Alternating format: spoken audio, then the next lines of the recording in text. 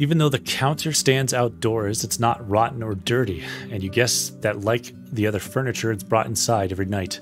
Eric's approaches you with a smile and leans on its surface with his fists. He's portly and even taller than his neighbors. He's got freckles, short gray hair, and an elegant beard. His long woolen orange tunic has a decorative cut right underneath the neck and loose braids at the edges. "How can I help you, traveler?" His accent is heavy, nothing like his wife's. He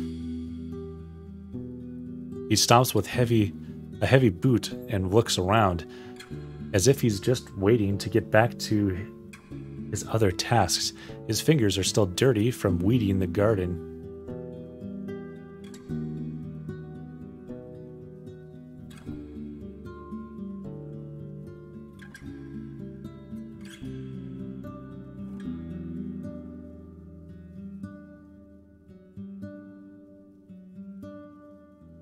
I'm trying to remember. I'm gonna have to talk to old Foggy again sometime.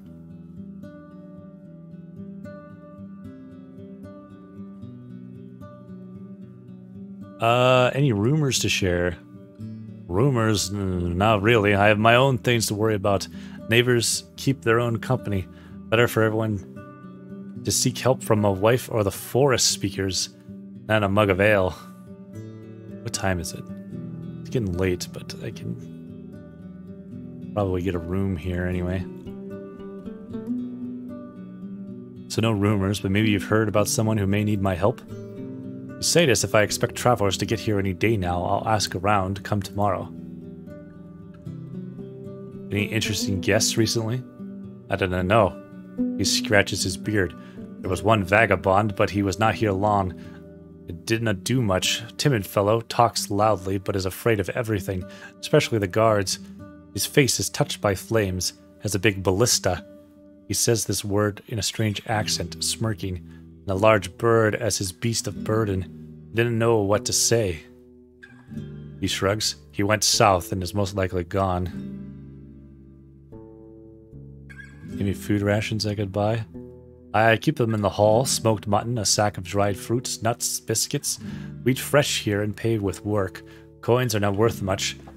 When he thinks, his lips move as well. Let's say 1 ring for enough food to fill you for 2 days. And Havlavan, that kind of price would buy you 3, even 4 times as much food. If you're in the mood for spending, I also have something special. Just give me a minute.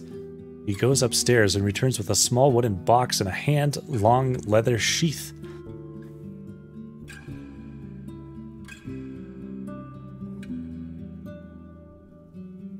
"'Tis a teeth set. You're afraid of what he's going to show you, but then when he opens the box, you realize he meant teeth cleaning. See? He points at 3 different compartments. Salt, cloves, and mint. You mix whatever you want here. The 4th holds only a small pestle made of polished stone, and here are the twigs you need. They'll last for months." Seeing you're not convinced, he takes a deep breath. "Well, we do not let outsiders bathe in our creek. Give me 2 dragons, and I'll ask my kids to get you in shape. You've got a hot tub with soap and rose oil, and they'll wash your clothes in water. I'll cook you something nice, as much as you can eat." That would be nice, at least for the cleaning, because I'm filthy. Show me the rations first. I assume this is something that I could use at cleaning spots to increase the amount of cleanliness. 2 meals for 1. I've got 7. As much food as you can eat in a proper bath with laundry. I don't need food, but 3, 4, 5, 6. I'll do this. This. Someone dreams of a healthier smile. He rubs his hands, but before you take it, he puts the box in front of you. I've got the hazelnut twigs in this sheath, but can replace them in no time. What taste are you looking for? Gosh, is this gonna matter for something? Walnut, apple, oak, willow, hazelnut.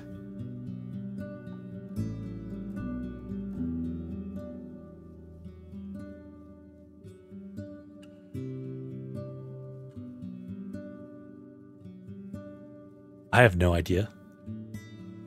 Willow? He disappears for a few minutes, returns a couple of twigs, and puts into the sheath. What else do you need? For now, I don't need food. But is it worth doing the cleaning, or do I just stay filthy and I can clean myself for free? It just takes time. Leave the square. Go to Buy on the Tailor. You follow the guard's directions and reach the whitewashed building on the western bank. Next to a small garden of flowers and herbs, it's well kept and clean, with a plain, beaten front yard and parts covered with sand. Through the open windows, you catch a glance of the furniture made of smooth, almost shiny wood and hints of dark, cherry-like red decorated with carvings of plants. A woman in her 40s is sitting on a wooden bench. The table is covered with fabrics, threads, and needles made of bone and iron. She's sewing a long sleeve to what's going to become a blue tunic. Her movements are quick and confident.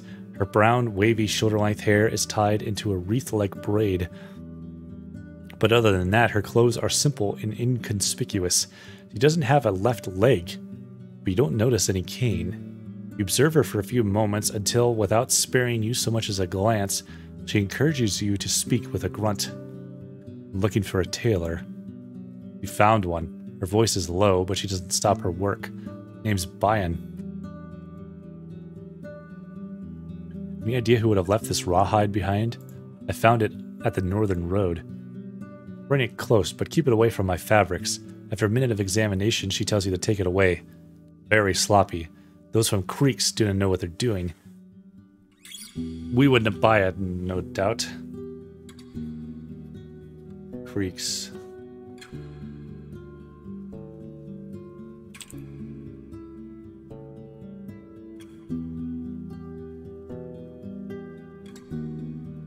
I'm interested in a new set of clothes? Question mark? She stops her work and looks at you briefly. I can tell. You don't hear even the hint of mockery, but that's a lot of work. And I do not take work lightly. If I were to give you anything, people would see it. And I'll not let you show them some rags. And by that, you mean your prices are high. You reach for a pouch and she answers with a nod. It'll take a day or so to finish and find fabric. Your city clothes are... She frowns. Just fine for the wilderness, I guess. But what I'll give you is for the time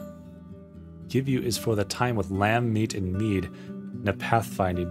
The longer the outfit you want, the higher the price. Though I'll consider the things people say about you as well. Fine, let's discuss it. 27, 33, 38? Wow. Bidding for a rich city official. Make you look like a merchant. Good for a socialite or a diplomat. Wow, I cannot afford that. Gambeson needs work. You take it off and point at its tears. The woman follows your finger patiently. Here's my price. For 2 dragon reins, I'll patch it up in half an hour.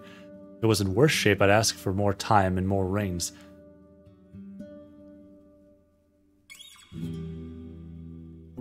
To get it truly strong for longer, it needed to be made of better materials like spider silk. I actually have some spider silk with me. Would you buy it? Or let me ask about the spider silk. It is silk made by spiders. I meet her eyes. She's the first one to break the silence. The large ones, they use it to spin webs. It's stronger than thread. But my neighbors do not walk the woods no more. It is getting harder and harder to get any silk. I actually have spider silk with me. Would you like to buy it? You show her the wrapped stick, and without asking, she takes one of the shorter threads and starts to stretch it. She nods. I do. What do you want? The dragon rings or a better jacket? You ask for the details, and she loses more of her patience with every breath. 10 rings for the thread. We'll give you 2 hours now, and I'll put some of it here. She points vaguely at bits of the gambeson to make it stronger and easier to wear. I think I'd rather have better armor. And then I'll have... It'll be the end of the day anyway, and I can sleep. Strengthen my armor. Whoa! It suits you well and doesn't encumber you in combat. You spend the time brushing and watering Peabody, practicing combat moves and stances with your axe, and washing your hands, face, and neck. Near the end of the hour, you return to the tailor and sit down on a stump, relaxing to the sounds of Howler's Creek. She asks you to come closer and points at the spots where the seams were ripped and replaced with spider silk, which is much lighter than the old thread. It will nick is stronger than this, unless you cover it with troll hide or something. Could I ask you a couple of questions? The boredom in her voice is palpable. I'm not Bard. Yes, repairs. Outfit repairs. Pay 1 to tidy myself. Sure.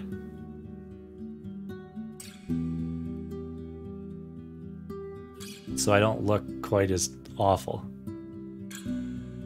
Maybe that's not worth it. I don't know. Go to the local priest. It's like dusk. So I might not be able to do certain things depending on if it's going to take time.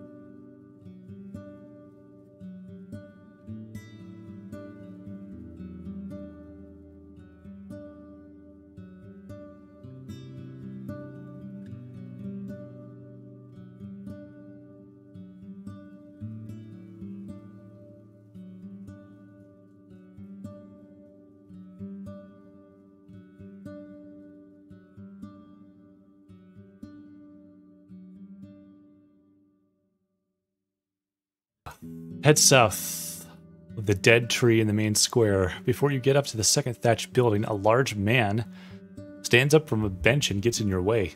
He's close to 50, taller than most people you've seen in your life, broad-shouldered. His hair and short beard are brown, matching his elegant woolen robe.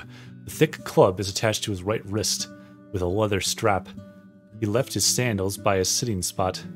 Many want to speak with our guides and teachers. He speaks with a solemn, strong voice. But you're not welcome here. Turn back, stranger. Can I know why? You can. He swings his polished heavy weapon. You're from the outside. And he cannot be trusted. The boors and slaves of the United Church would crush us if they had the chance before he will allow you to spy on us. We need to be sure 'tis worth it.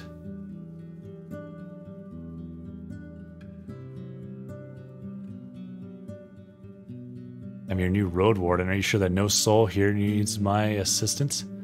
His harsh look softens. We can handle ourselves. If that changes, Elpis will summon you. Elpis, you say? Oh yeah, this is where they were saying that they don't like talking to strangers. I assume he's the priest. The priest. I'll just leave before they get pissed off at me. Go to the square. Oh. Things are happening still. It's getting dark and the inn is loud and crowded. The innkeeper lights up the rush lights and the workers drink. And the guards are preparing for the night's watch. If it wasn't for the presence of the creek and the uncanny lack of beggars, this place would feel like Havelvan's marketplace. One of the tables is occupied by a dozen or so kids. None of them look older than 12. And the youngest one, too dirty to resemble either a boy or a girl, is about 6. They are surrounded by their playthings, a mufflon on wheels, an elegant wooden sword, and a painted board covered with rocks, but they are bored and tired. Even though you only get a glimpse of them, the oldest girl notices your attention. She springs up from her feet and approaches you with a few skips. She's already pretty tall, dressed in a worn, subdued tunic. So long that it looks like a sack. Be rude to ignore her, smile, and ask what she needs. She puts her hands together and puts a grimace of playful misery. Master Roadwarden, hearing such antiquated salutation makes it difficult for you to hide your smirk. We hear. She points to her group. Bored. Oh, so bored. She puts the back of her hand on her forehead, letting out a deep sigh. Please, master, tell us a story or two, for each traveler sees with different eyes. The last few words sound like an echo from an old tale. Fine, make room for me at the table. Oh gosh. The children gather around and ask you for a minute for them to gather their friends and siblings. After a bit of chaos, there are 20 young souls sitting closely to one another on benches, stools, and on the ground. The red-haired twins brought a blanket to lay down on. You have a shorter side of the table all to yourself. The older kids understand your lost look in an instant. They start to hush each other, which causes an even greater amount of noise, but in the end there are dozens of eyes staring at you with a mixture of boredom and anticipation.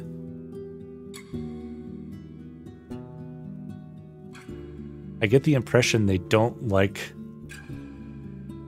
my religion, so I probably should not tell them a church story. Tell them one of my adventures,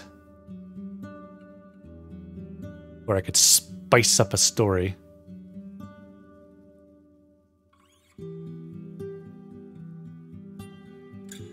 I would think I'd want to do...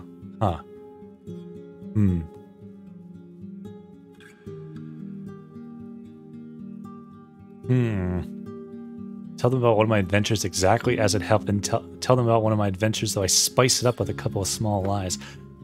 Tell them about Havelvan, which is this home city, its splendor and mysteries. If anyone has questions, I tell them what I know.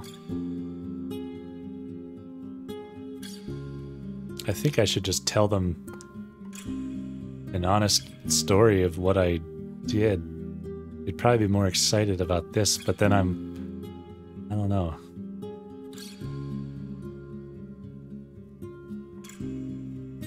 Yeah, I don't know. We'll spice it up a little bit. The story takes quite a bit of time and at one point gets a bit cruel. The youngest kid covers their eyes, which doesn't block their hearing in any way. As you get to the end, the tension disappears. The older kids clap for a bit, keeping their dignity intact, while the younger ones start to laugh and argue loudly about the best part of your tale. For some reason, two of the girls start to wrestle, pretending to be two of the characters that you just portrayed. Seeing this, the adults decide to intervene. You stand up and the children do the same to show their respect. The girl that had previously talked to you thanks you for your time. It was my pleasure. I return to my tasks. Go to the innkeeper. Get a room. Sure thing. He nods. My kids keep it cleaner than you find in the city. Just tell me when you're ready. Thanks. Sleep. Costs 2. Sleeping on a Mafwan pelt. There's a lot of noise outside and you can sense a heavy, unpleasant smell coming from the cauldron. At least the fur's fluffy. You can cover yourself with a blanket. So if I do this, I would get some magic back, but everything else would get worse. If I do this, I get clean. I wouldn't go hungry. Let's get even more magic back. If I did this, what does this do? I'd heal a little bit less. But I would have more magic returned. So I'd have... That's fine. I think I want to heal as much as possible while I have an opportunity to do so. Yes. I am full, or I eventually will be. The sounds of rain wake you up briefly. Before you return to sleep, you think about your plans. Riding in the mud is difficult. Peabody will have a rough time, especially on the unpaved grounds. Maybe a good day to take a break at the inn.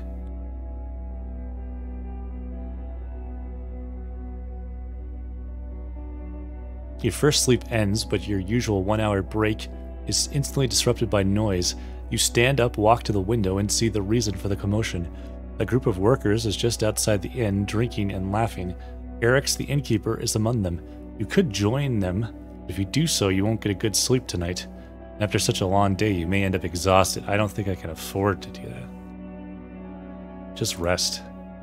Near your time in Havavan, you learned how to ignore drunken crowds. You can relax and return to your routine. Sharpen my blade and go back to sleep. Look at that.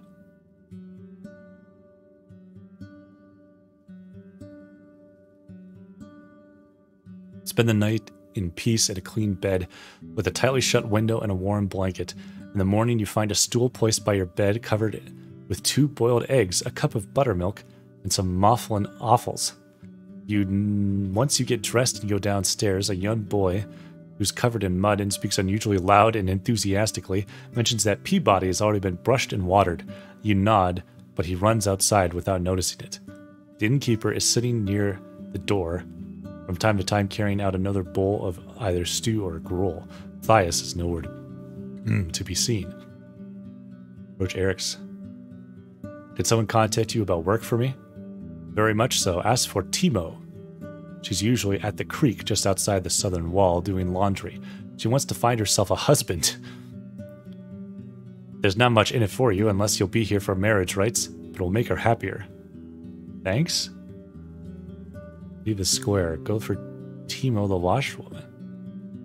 Offer my services to the guards. Let's talk to Timo first, I guess. Matchmaking. Before you reach the gate, you find 3 washwomen who are walking down the path chatting loudly. The wet hair on their arms and legs shines, contrasting the mud on their feet. Some of them wear soaked shirts. All have heads wrapped in kerchiefs. You know from the city how hard and sometimes dangerous their job can get. You glance over their laundry baskets filled with clothes and buckets of urine. Once they notice you, one of them puts her things next to a fence and tells the others to go ahead without her. Her companions giggle, but loyally leave the 2 of you alone. I was so hoping to speak with a traveler. She starts and looks away. Whenever she speaks, she's both very direct and distracted, struggling to explain her plans. After a brief conversation, you try to sum it all up. So you seek a man who'd agree to take part in the marriage rites of your druids. She nods energetically, but then freezes. She's tanned from work, but her face is young and smooth, and since her hair is hidden, her bright hazel eyes keep drawing your attention. Not just any man, she interrupts you angrily. Someone who stays in the sun and works hard. For us and our kids. You ask if she has any children already, and after another minute of awkward explanations, you take a guess that she doesn't. You ask if it would make a difference for her to move to a different village. We live good lives here, safe and plentiful. I'd rather stay, but I could leave with a safe convoy. So she's looking for a husband. Interesting. But he has to be a druid or pagan husband. Right. See you soon. And is this the day?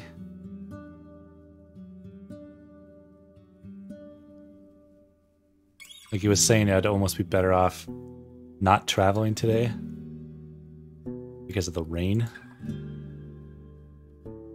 A woman and a young boy are sitting on a bench. She shows him how to weave a basket. A group of laughing villagers are chasing after a runaway hog. Offer my services to the guards.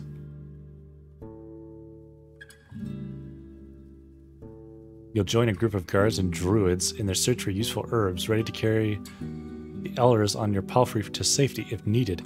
This task will take you about a half a day and may get dangerous.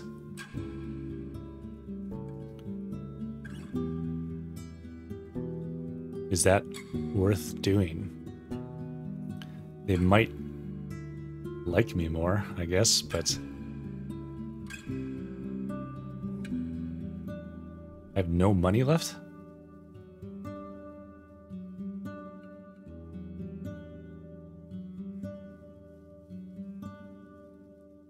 Hey, Zach. Thank you for resubscribing. 21 months. Dang. Welcome back. I've got no money.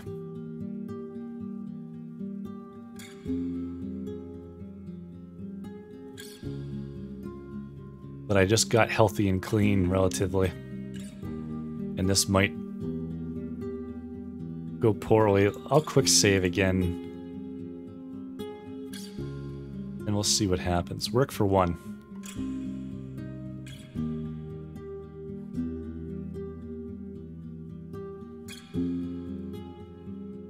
Nothing bad happened. Turns out you don't have much to do. You get your job done quickly and with little difficulty. Although it did take some time of the day.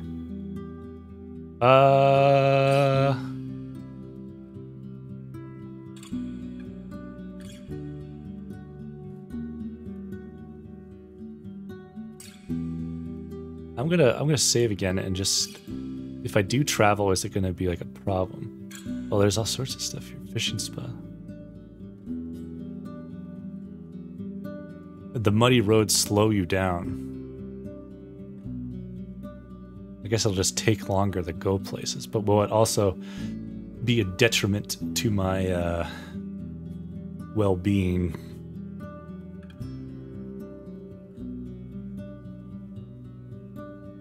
I guess we'll see what happens. I've got food. Got a bunch of food, kinda, but I don't have any money. Or I have 1 coin now, I guess, that I helped him out. Slow down. Among the shrubs, a small pack of dragonlings is feasting on the carcass of a gray auroch. One of them, with red feathers on its arms, straightens up and gives you a curious glance. Its head tilts left and right, forward and back. It screeches at you, but doesn't move forward, and returns to its meal. You wonder what would happen if you were on foot. Would they let you be satisfied with their prey or run after you? But if so, for what reason? For now you have enough space to move forward, yet stay safe. Powerful jaws break the monster's bones loudly, then bite off and swallow chunks of meat. Keep my distance and look over my shoulder.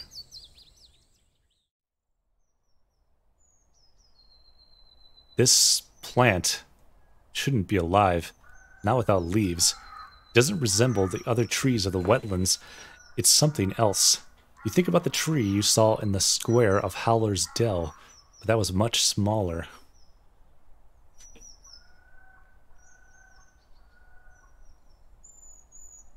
You get off your horse and prepare your axe. The water is filled with dirt and dead plants, and it smells like an old corpse. The roots are spreading far, breaking through the water's surface. You don't see any saurians in the grasses or on the shore. You approach the table-like altar made of 3 limestone slabs. Were these rocks originally as formless as they are now? Or was there a point centuries ago when they were precisely shaped and decorated by masters of artistry? There's no way to tell. Peabody is peacefully observing the dark grass and slapping flies with its tail. Whatever it is that you feel in the air, it's clear that your companion's eyes see this place through very different eyes.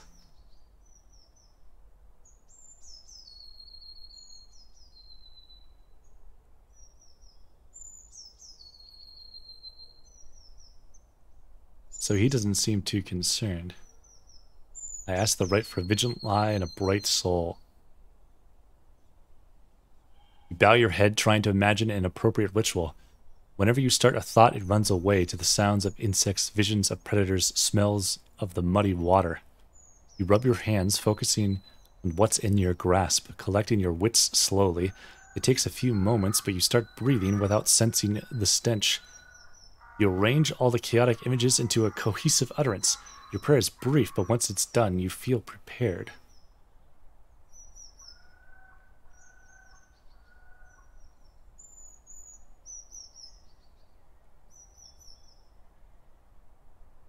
I wanted to look at my inventory. I'm using... I assume I'll use my better axe automatically. I don't have to, like, equip it or something.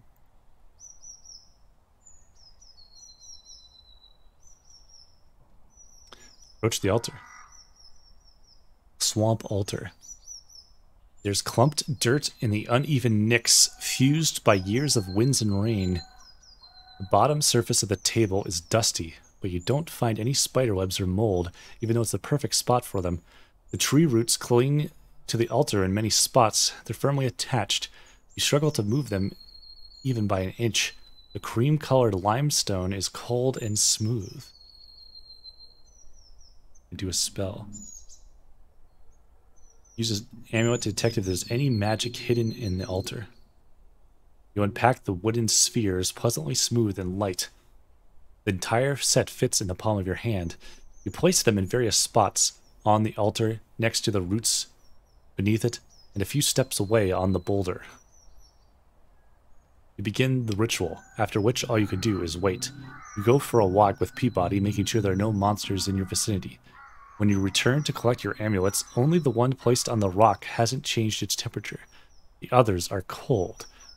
The closer they are to the tree roots, the cooler they are, almost painfully so. This is not what was supposed to happen. If the objects are filled with magic, the spheres get warmer. If not, they stay in their original state. But this, you've never seen such a reaction. Huh. I try something else. I make an offering. What is your sacrifice? Oh.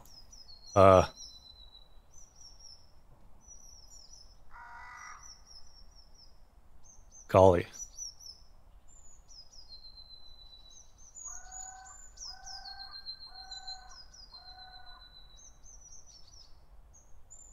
Maybe the wild plants?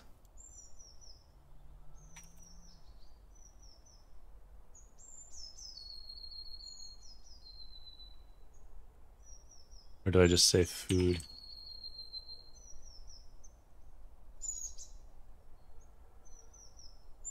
None of them seem to make any difference.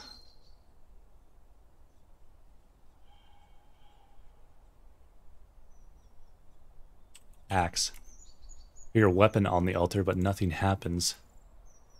Can I put the hourglass? Hourglass.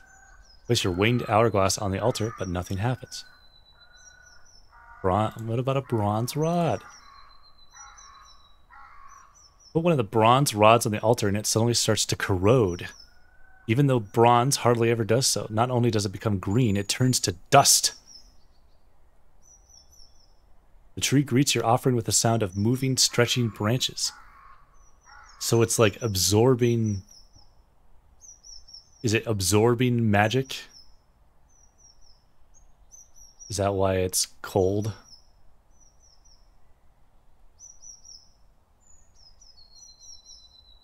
The swamp altar. The tree can drain magical power from various items, which results in their destruction.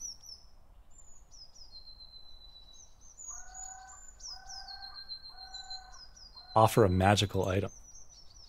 I don't have any other things other than the rods. Well, I'm not going to be able to do that quest anymore.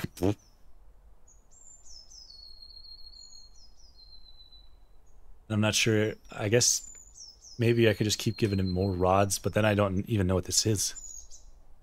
Or what it'll do if I do it. It could be like a very bad thing, for all I know.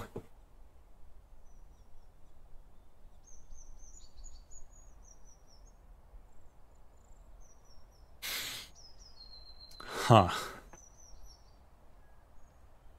She wants at least 4 of them though, so I don't even have that many, so.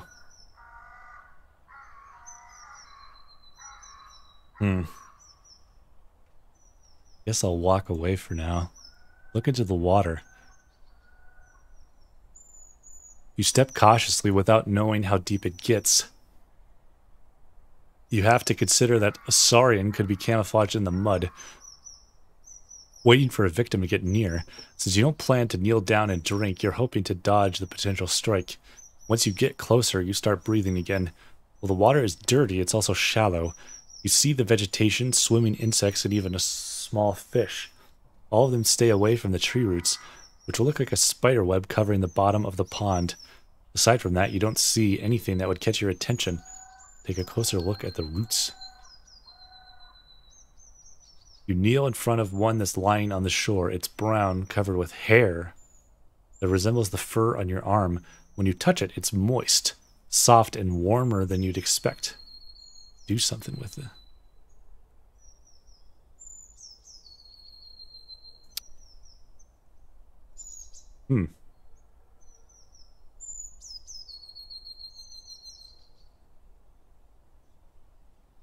I mean, I could axe it.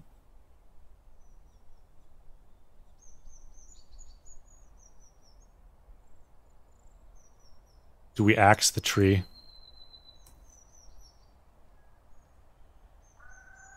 You pull your axe and stop in place. You can't tell what results of wounding the tree would be.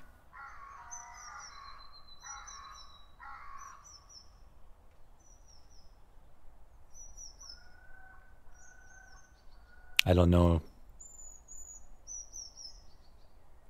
Don't know what this is. This seems like something that I would possibly ask Foggy about. Either way, I don't think antagonizing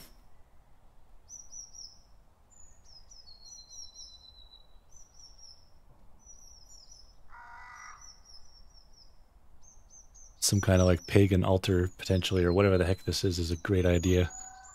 Do I want to go south or east, do you think, towards this? We'll go east. We're somewhere. Ruined village.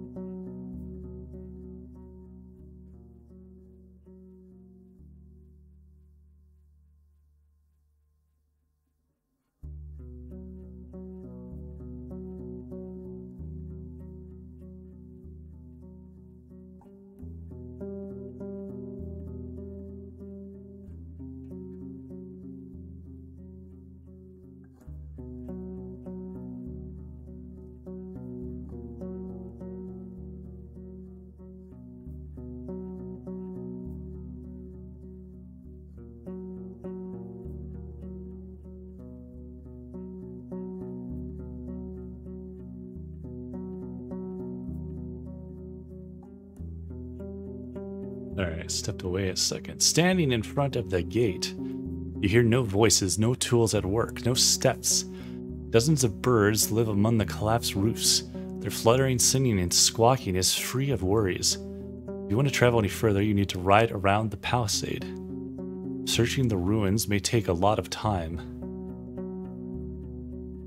You hear a river in the east, separated by the lush meadow filled with crickets and rodents. There are many tree stumps around you, especially in the west, covered with moss and fungi. Look at the gate. Pushed or pulled, it doesn't move an inch. Someone has spread dirt and rocks both underneath it and around it, seemingly to keep the planks stuck in the ground. I want to open it. You should take a look from the other side to see if it's even possible. Especially since it may take a couple of hours without proper tools. Fine. Go to the clearing. The meadow is lush and colorful and so dense it's unsafe for a rider. For a couple of minutes, you lead Peabody with a rope, avoiding the potential disaster in case a hoof falls into an animal den. Being forced to travel around the palisade every time you get here is going to be a pain. Most of the tree trunks look familiar or similar and have a comparable size. They were most likely planted with the sole purpose of being cut down and used by the locals, though cutting so many trees at once, that alone could provoke the wrath of the herds. Such a process should be spread across a couple of seasons, and you can't be sure that was the case. In the west and north, the clearing turns into a wild forest. In the south, you see a path leading around the palisade. Leave the clearing. Inspect the palisade in the west. Tracks of human footwear and many more ape footprints cover the path formed around the palisade's breach. As far as you could tell, the freshest footprints lead to the village. The wooden stakes spread on the ground are rotten, covered in mushrooms, small flowers, insects, and worms. A good source of animal goblin food, though you'd expect them to also hunt for the birds and eggs. The meadow in the west turns into a forest quickly. You shouldn't enter the forest, especially not in this area. It's unpredictable. Where do you want to go? Go to the main square. In every village, the main square is the fanciest area, meant to charm the travelers. Yet this is way more than you expected. The houses are as big as in Havelvan, and the paved ground took a lot of work and materials. The walls, now charred and riddled with holes, are made of an expensive coated wattle. The tiles for the roofs also had to be brought here from a different settlement. You peek inside the 3 smaller buildings, the rotting remains of their former splendor. The birds living in dozens of nests respond to your arrival with quite a commotion. You don't even find a single dragon bone nor a tool or piece of furniture left unbroken or unrotten. You're surrounded by bad smells, dirt, animal droppings, and garbage. The well also stinks. It has no bucket, but you'd be afraid to use it anyway. Who knows how many birds have relieved themselves inside, or how many old rats have found their death while climbing up the walls. Suddenly you hear some sounds coming from the largest building. You feel a slight aching in your stomach. You should check it out. I prepare my axe. You step cautiously toward the scent of urine and sweat. The flickering candlelight shows you broken furniture, yet no signs of burnt wood. You consider pulling the other door when a masculine voice proves that your presence is not unnoticed. I didn't want it to come to this, but stay where you are. Whatever you put inside, be it a shoe, a hand, or your damn thinker, it'll get a bolt.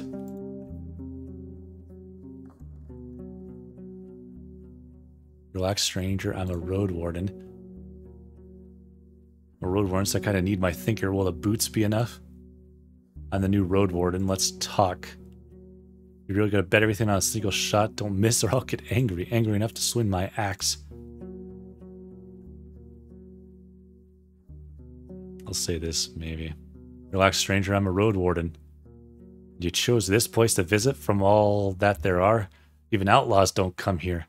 He pauses, then goes on before you respond. It may be you're telling the truth, so let's say this. My little ballista here is all pulled and ready.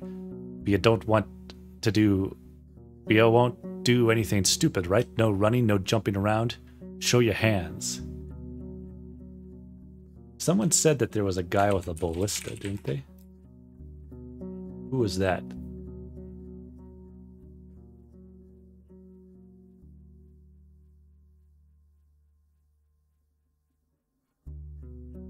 Yeah, I didn't write it down. I don't remember who they said it was, but there was some guy that was mentioned that had a ballista. The man's voice lacks confidence, and his accent is tricky for you. He could be from the distant south, but as long as you don't speak too quickly, you understand one another.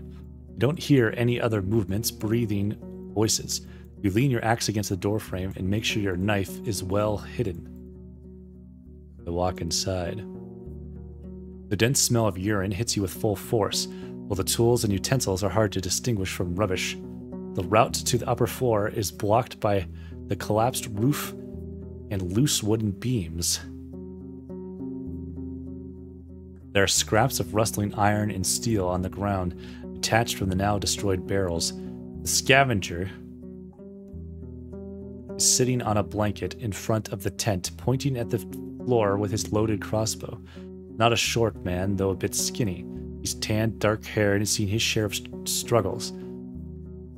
There are long claw scars on his left cheek and another one that would divide his eyebrow in half if it hasn't been consumed by fire, just like the rest of his forehead. Yeah, this is the guy. But I didn't write down his name. His clothes are untainted by vanity. He's barefoot in a dirty linen shirt with rolled-up sleeves and simple pants that use a cord for a belt. His long beard and hair are untrimmed and tangled.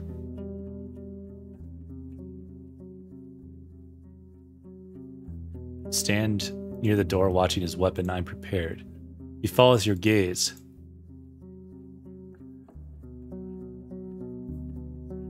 Not a good way to make the air warmer, I try to be safe, that's all. And I can't let you stay in my shelter. You better ride ahead. I already piled up whatever hasn't rotten. The candle lights are dancing on his burnt face and arms. I saw your horse. Maybe you could help me, huh? What are you looking for in this place? You don't sound like you're from the north.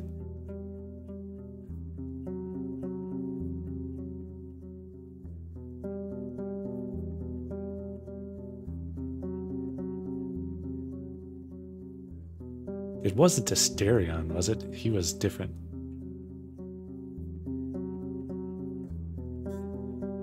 I mean, I need to get to know the peninsula if I'm going to patrol it. You better stay away from the eastern path. No shell rides there anyway. Even the west and the coast have roads like moose crap. I've traveled and pedaled for years now, you know. I wait for some group to join, and here people don't travel or know a damn thing about any place. Just waste of time, I tell you. A long pause. Listen. He scratches his thighs nervously. I'm hungry, so damn hungry. I can't hunt or fish with all the ape men around. Can you share anything, Roadster? I may be a drifter, but I won't beg if I had not lost my bags on the road.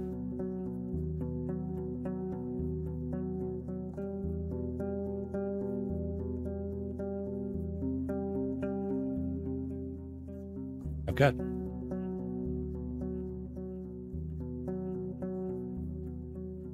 got food to spare, I think. 2 food rations!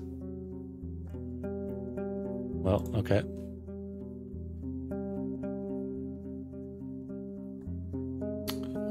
You say so, be it. Don't know my dearth.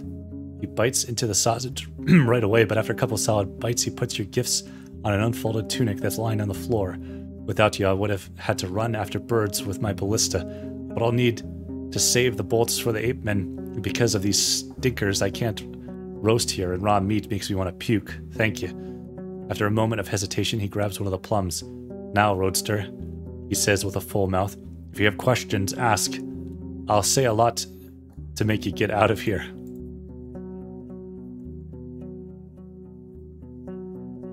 Ask him what he wants. Where do you want to travel now? And what will you give me for my help? Yeah, he was in Howard's Dell.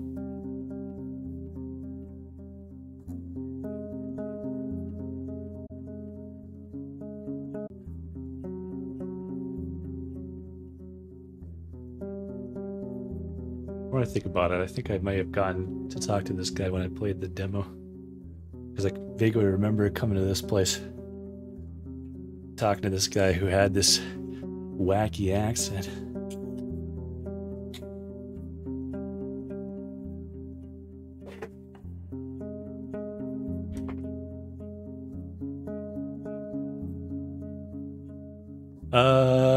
Let me explain first. I was in Howard's Dell, the closest village to the east and north. People there are nice, you know, not like old Pagos. Those are all boring and grimmer than a crow.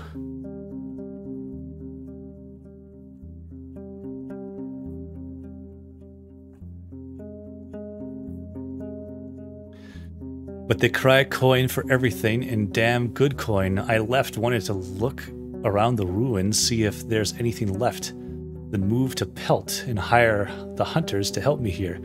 No luck, a bunch of griffs jumped my pack bird. I just bought it. He spits on the floor, fast and nimble, but not brave enough to listen to me when all that screeching and scratching started. So it ran away with my bags. A few fell on the ground and I pulled them here, but you see how it is. I won't travel around with a tent on my back. He taps the crossbow with his fingers. I need maybe a day more, just a day, and I'll have all the iron scrapped from the barrels so I can move forward. Well, can't take all my stuff alone, and without me around, the ape men are going to break in and steal my shit. I need to stay here, but since you have a horse, come back tomorrow and help me return to Howard's Dell. How about it? I just need to know that the road is safe as it can be, I mean. What exactly do you need me to do? I need you to make sure there's no danger hiding on the road. from here to Howlers. Or rather, I know there is some danger. But as long as you can get there and safely return, I'm sure we can handle some roaming monsters. He theatrically rubs his hands together. This ballista has hit more beast skulls than I have fingers. And I've never lost a finger, Roadster. Only the toes. Maybe to prove it, he starts to count on his fingers. So, see if the road there is clear, then come here tomorrow. We'll pack my staff up on your horse and move out. But don't come when it's close to evening. We're going to need 3 hours on our feet, and I won't push through the night. Even sleeping next to an ape-man tribe is safer. He chuckles. And don't make me wait for too long. I can wait for a couple of days if I find some food, but if you don't get back, I'll have to risk it no matter what. I don't work for free. I have ways to pay you, don't worry. I could give you dragons, but I'll have to sell the iron first. So I'll need a bit of time, you see. 5 for a short escort would be plenty, I'd say. But if you want, I'll give you a secret jar of mine. A very fine mixture that scares ape men away. Works on pebblers, too. When you ask if all this stench of urine is somehow related to his potion, he just winks and chuckles.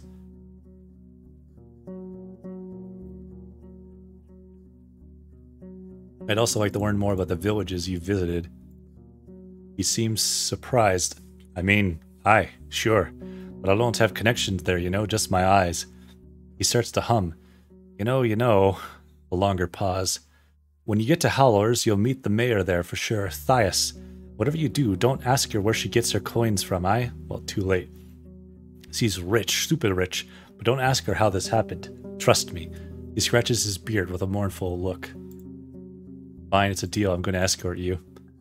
Thanks, Roadster. Just come tomorrow. I'll make it worth your time. Tell me about yourself. He gives you a sullen glance. What for? I've no legacy to keep alive in tales. I may tell you this and that after you take me out of here. You sure there's no undead around? He nods. I've seen none. People say it's been less than 10 years since the herds came here. But I don't know anyone bothered with raising the pyres. If not, the dead are all roaming the forests now. He clicks his tongue in frustration. Maybe that there's a walker somewhere under the debris, waiting to break through like a dragon in an egg. He looks straight at you. Aye, you better. Don't dig.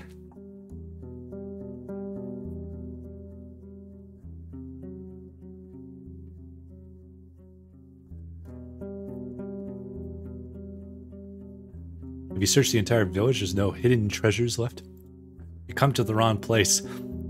Time, moisture, and the damn boarers devoured all the loot. I've been here for a couple days now, and all that's left is this iron I carried here. I was planning to get back here with some hired muscle and clear the collapsed buildings, but I doubt it's worth the time and risk. Do you know what happened here? Well, I won't guess, but I saw many ruins. There's no treasure and skeletons here, so this place means as much as dirt. Someone was barking too loud, so the beasts broke through and made them quiet again. He clicks his tongue, and that's that. Talking about nature's fury brings bad luck, don't you know?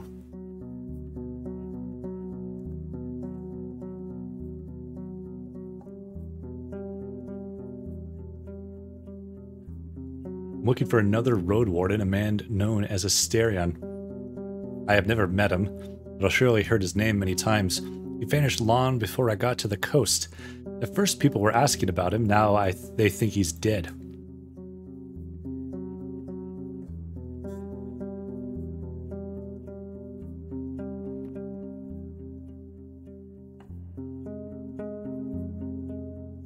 So is it not really worth me even looking around?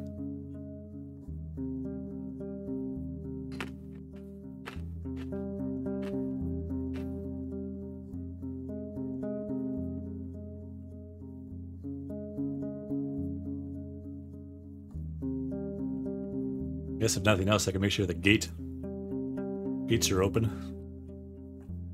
Look around the northern gate. The paths here are almost reclaimed by the grasses. To your east and west, you see shadowy alleyways behind damaged buildings. I want to open the gate. It may take a couple of hours, especially without proper tools to help you remove all the ground and rocks. Huh.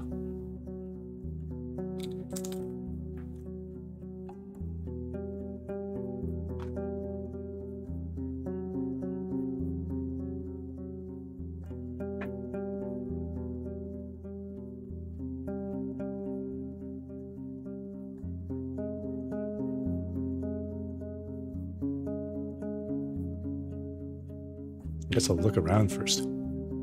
Approach a nearby tree. You don't find anything worth picking. The half-dead quinces have maggots crawling under their skins. You wonder which part of this meal is more tempting for the dark-winged birds, sitting among the branches, the flesh of the fruits, or from the worms.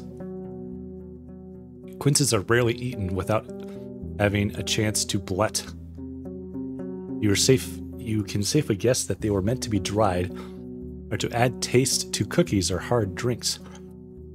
After a few moments, you realize that the bottom part of the tree just above the ground is partially charred. Someone had to oppose a torch here, but the wet wood didn't burst into flames, so they tried to burn it down, but it didn't work. Look into the well. It's filled up with soil, and you find nothing interesting about the area around it. I guess we'll look around first. Head to the northwest part. Colorful grass covers the entire fenced pasture. The large stone placed in the middle suggests it could be a playground for ibexes, or maybe it's just an old garden. You see a couple of small sheds, a latrine, and a single building in the south completely burnt down. All these places were cleaned up by the scavengers. Peabody doesn't want to approach the large ruins in the north. The terrible stench of feces and rotting food scares you off as well. The paths are covered with goblin footprints. It's daytime, so the pack should be asleep. If the beasts were active, they would try to scare you off or hunt down your mount. This is their territory, and when they wake up, you'll face a furious enemy. Now go somewhere else, quietly. As you look at the village, and the longer you stay around, the more sick you feel. The taste of the gastric juices hits your mouth. Your forehead hurts. You start to stumble. Peabody, worried by your sight, pokes your head with its nose. Walk far away from the walls. Leaning on your mount, you go outside, keeping your mouth shut. After a few minutes, your eyes get clearer. Weird. Maybe better to leave, or at least stay away from the village for the rest of the day. Look around the southern gate. Gate leading to the south is completely... Gate leading to the village is completely destroyed. The building is almost burnt to the ground. The sound of the gentle river reaches you from the east, where you see a saggy fence surrounding an overgrown pasture. Behind the burnt building in the east, you see an oddly barren field. Take a closer look at the gate. The palisade's in good shape, and the gate wasn't even touched by the fire. It was worn away, possibly torn away, possibly thrown. The used force must have been huge, but you'd expect that it would push the entrance into the village, not away from it. You don't see the marks of a dragon bite. A troll could toss such planks, but after so many years, you see no paw prints. A mage? You can't really tell. Approach the building near the field. Broken logs and planks are charred, while the wooden walls are rotted and covered in moss. You see no ashes or dust, proving that the fire happened long ago. The smell is awful, and there are no reasons to stay for long. You see no furniture, just some broken shelves. It was just a storage room. The valuable odds and ends were already taken by the scavengers. Stop and touch your aching stomach. Inspect the... Yeah, let's just get the hell out of here. The road downhill meanders, slowing you down and forcing you to pay close attention not only to the shadows of the trees, but also to the tight, rocky passages. You don't help but notice a few caves and find ambush spots. I keep an eye out for sign of life.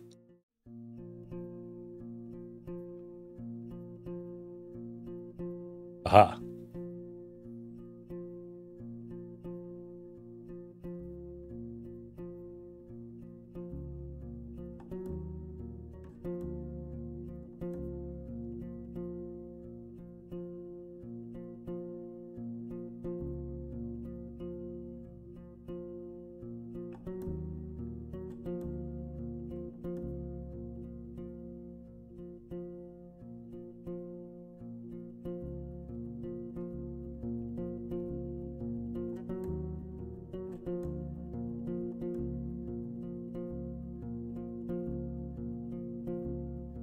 Inns like this one fit the regions traveled by merchants, but you wouldn't expect a place of this size in a forsaken peninsula.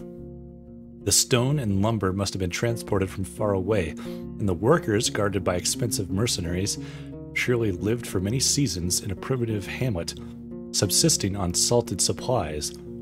There are seemingly no cracks in the wall, and the building was whitewashed only a few years back. The road is wide and beaten.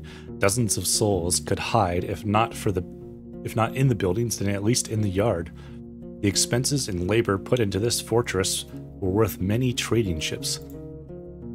3 armed people are on the ramparts, though you only see what's above their waistline. They're leaning on the parapet right next to the gate. You think you notice the glimpse of a smile. They wear gambesons, each one of them dyed differently: yellow, green, and linen gray. Approach the gate. A woman in yellow armor leans forward. She has long, curly, disorderly red hair pointing in every possible direction. This combination of colors doesn't work at all. In the woods, one would have to shout to draw this much attention. There's still a fair distance between the two of you, but she speaks loudly. I hadn't seen a horse for years now. I just said that it's weird to see such a large jackass, huh? Her voice is young and strong, with an accent that reminds you of the villages spread around Havelvan. But no jackass would wear a saddle, I'd say. She exchanges a few words with a male guard wearing green, giving you time to move closer. Well, this one here says there really are donkey saddles. Say, traveler, how hard is it to ride a horse? How about you give it a try?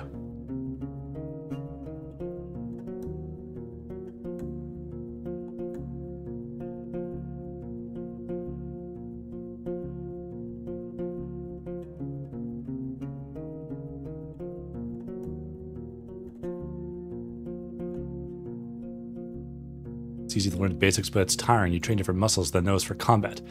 You don't say, she gestures with the other soldier to take care of the gate. What sort of muscles?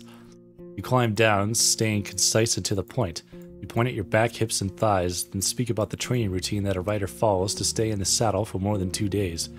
As you enter the yard, the woman also uses a ladder to get off the wall, then leads you under the roof where your palfrey can rest, tethered with a cord to a wooden post near some old hay. Once you're ready, go inside. Speak with our boss, she says, with a shadow of a smile. He has time. There aren't any travelers around. The other guards take care of various chores. They peek at your mount every now and then as they're splitting firewood, cleaning their clothes, weeding the garden patches, and moving chairs. 2 of them are making a rope. You head toward the inn, hearing the piercing scream of a boar from the other side of the yard. I open the door. Aha.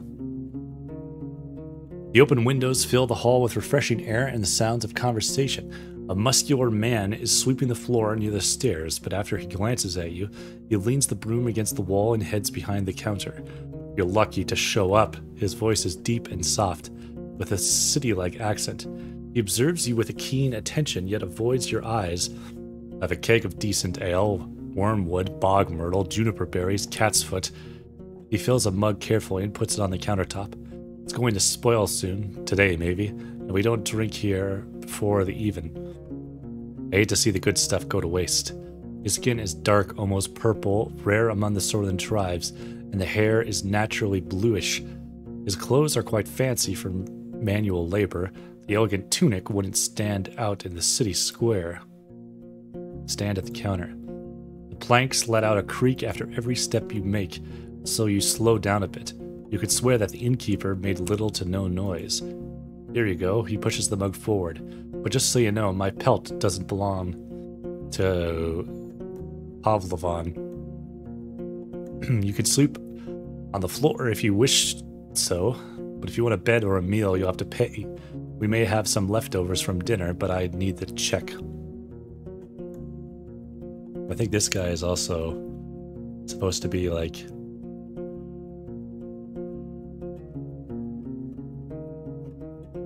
kind of a no-nonsense guy.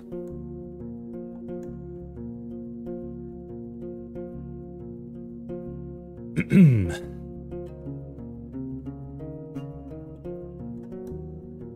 for the drink. I see you know how to make friends with a Roadwarden.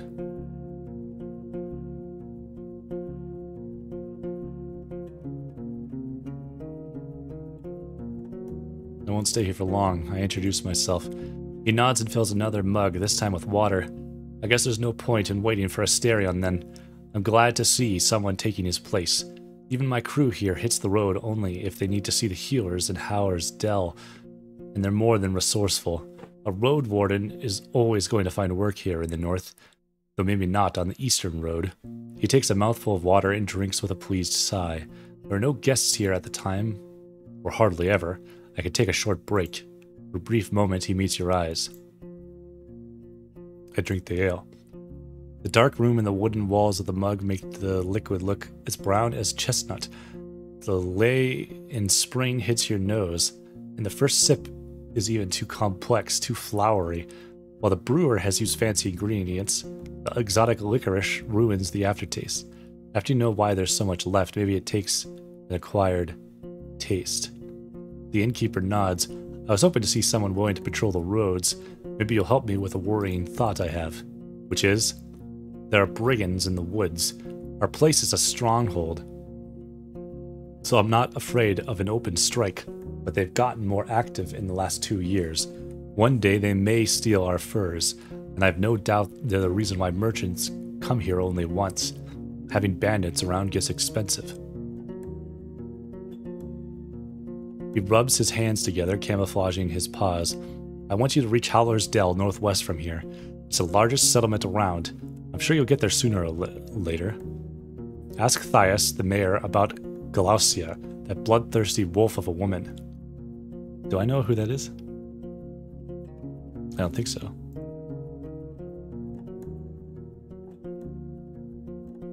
I've heard rumors about a raid in the north.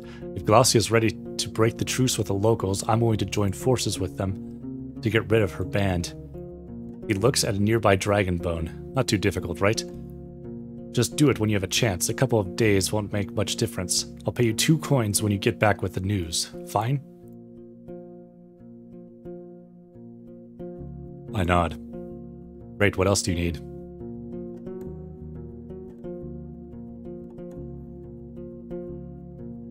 What do you have for sale? I can go and pick up a few things for you. Some food for your travels to start with. Apples, nuts, sausage, not too many at once. We need to maintain our supplies. I've got an elk fur I don't need.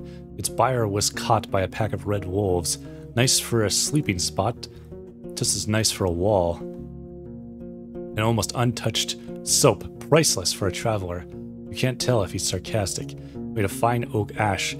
Strong, though you should have some better supplies before you start your own bathhouse.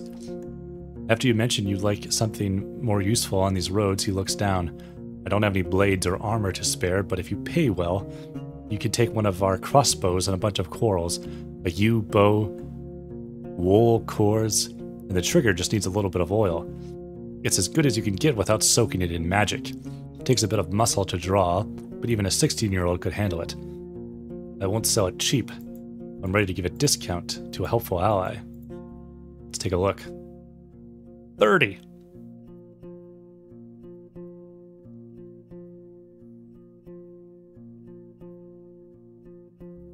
I got 1 coin. High-class fur.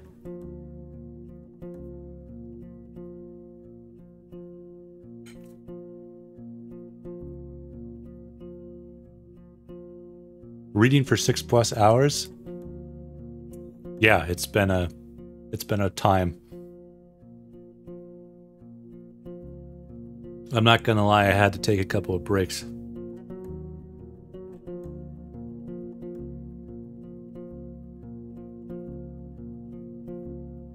But I am intrigued by the story.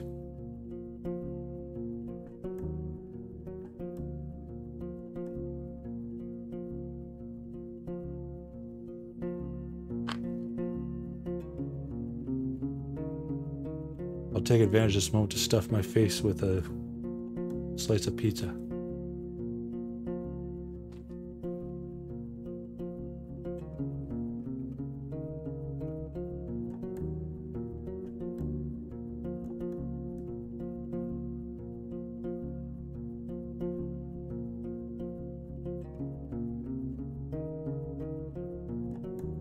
It is cozy in a way. It's kind of the world it's set in is kind of like dark, but it's kind of got like certain areas, especially when you're in a safe place like this. It's sort of peaceful music and just feels atmospheric. Sometimes you can hear like the sounds of nature and birds and everything else as you're traveling and stuff. It does a really great job.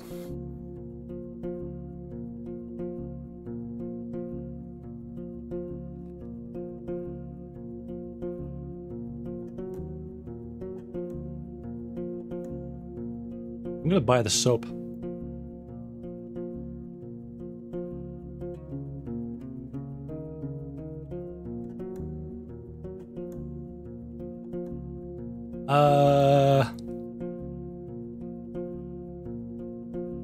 Do you want anything that I got? I don't want to give you my fancy axe. But hypothetically. 5 coins.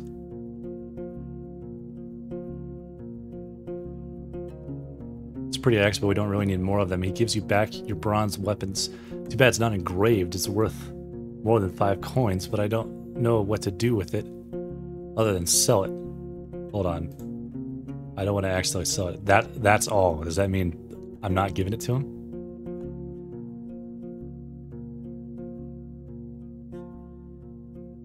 Okay, good. I'm looking for Asterion, the previous Roadwarden. Are you now? He goes to the table and invites you to sit down with him. I don't think I'm gonna be much help. He rests his elbow on the table top and grunts quietly to clear his throat. But I do want you to find him, so... When asked about his intentions, he measures his words. Asterion and I made a risky deal. Well, a very promising one. Last time he was here, he took 50 coins. My half of the investment. He knocks on the table with a fist anxiously. If you get my coin, or at least find out what happened to the guy, I'll make sure you won't be disappointed after bringing me the news. Could it be that Asterion stole the coins and ran away? He looks at a window and starts to play with a shutter. I just think Asterion ain't the kind of soul that would do such a thing. For him, it wasn't much of a fortune, and I'd risk saying he had earned my trust. Not only mine, you know. It's easy for a Roadwarden to make connections. He always had places to go, things to take care of.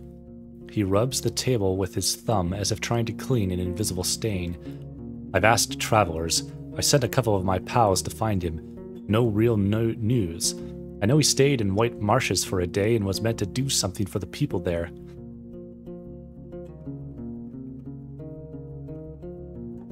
I also know he was supposed to escort somebody to a place, spent most of his time between White Marshes, Gale Rocks, and Creeks. There's a village in the northwest. Just stay on the main road until you reach the bogs, then enter them. You may even get there before dusk. So let me know once you find anything. We may yet return this whole investment thing. I'll think about it. What can you tell me about the peninsula? Actually, let me look at my journal real quick. I've got all sorts of quests. Find the Roadwarden. Might have disappeared in the wilderness. Last seen in White Marshes. According to Howard's Dell, we had a failed mission. This was the failed mission to go to Gale Rocks. Why it doesn't say that there, I don't know. According to Ikagios, Asterion bought a sickle sword from him. Pathfinders use it to cut through thickets. Which kind of makes me wonder if he didn't go into the forest in the middle or off somewhere else. Because I think the one village is over here, maybe. And one over here. I don't know. Who knows where he is?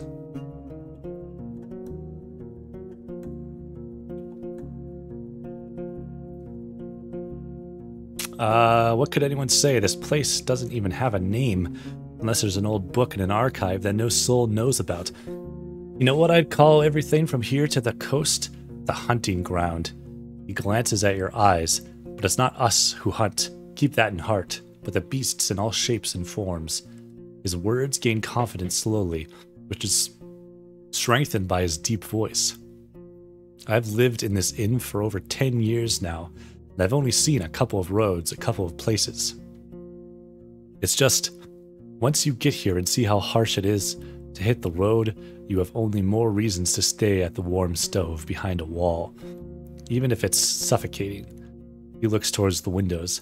I'm sure you've heard a lot already, that the people don't build hamlets anymore, that there are no more ibexes from the south, and the traders only stay for a few days. All of our iron is used for cauldrons, not swords or tools. What will I find traveling west? Well, there are hills nearby, and then you'll find a village, maybe an hour away from here. It was destroyed by beasts almost a decade ago. Nothing to see there. The goblins live there now, so most just travel around it. And they say it's haunted, but who knows, who cares? I guess that would make sense if it's haunted. I was like getting sick just being there. He crosses his arms and starts to sway back and forth, gathering his thoughts. But that also kind of makes me wonder if there's something magic going crazy in one of the houses or something. Anyway, we get to a large tree on the edge of the swamp. For the locals, it's sacred. You're not used to hearing someone mention pagans, as if there's nothing unusual about them. There's a small path south which leads to an old mine in the mountains, nothing to find there. But keep riding north and you'll find Howler's Dell, set at a clean brook. Farmers live there, and Mothlands and druids.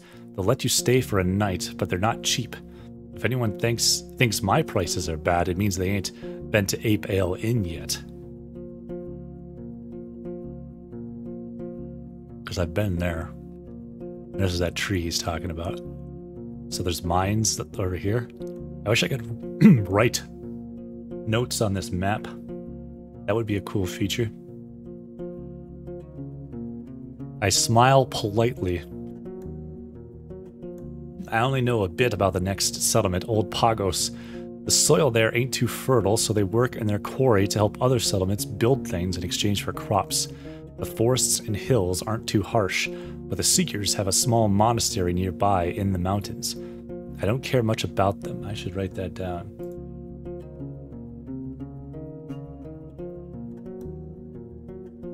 A monastery.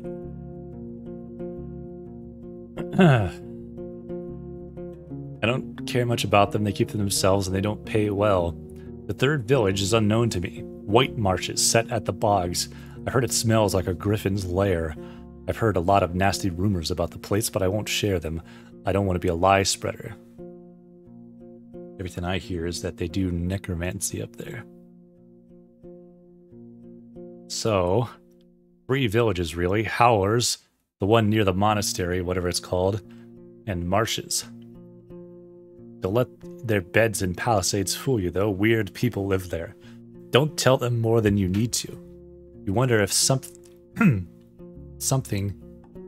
Wait, what? You wonder if it's something he would tell other travelers as well.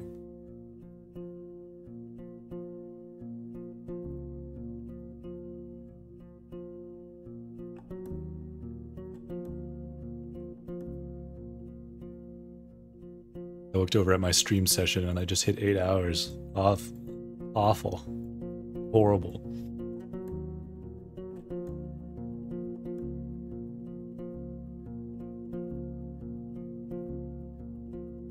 Are the eastern roads as rough as I've heard? It's strange that I ask these questions this way, considering I've already been around the loop, you know, but whatever. Pretty much. Don't leave the main road, I'd say. Not so far from here, you'll find an old dolmen. A few of my people had to spend a night there, and monkeys stole food and gods from their bags. It was their fault. One of them had fallen asleep in the middle of his watch, but you know. The eastern forests are wild, the roads are rough. Almost no soul lives there. One day, all these roads will be swallowed by the trees again. The furthest my team has ever gotten was the home of the Enchantress. Just stay on track until you reach the crossroads right near an abandoned watchtower. From there, turn east. You'll recognize the place. It's a nice home in a lonely meadow, surrounded by a wall. He looks towards the closed window, then you again. Kind of like our walls, but simpler, without coating. He lives as a hermit, Eudocia. I don't even know how she survives there, but if you don't have decent coin, you won't find much there. So back to the crossroads. You turn left instead, you'll see a road. People stay away from it, but it connects the tower and the monastery, a shortcut between the two sides of the peninsula. I was warned by the locals not to use it. It already belongs to the beast. Is he talking this way? If you go into the heart of the forest? Huh.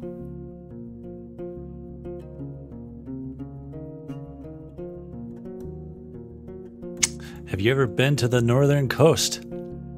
I only know about another inn. It's far from here, maybe a day on foot, a bit less from the eastern side. His eyes once again focus on the floor. I've never been there, but I've heard it's a safe place, close to villages of fishers and hunters, though I don't know much about them. I think it's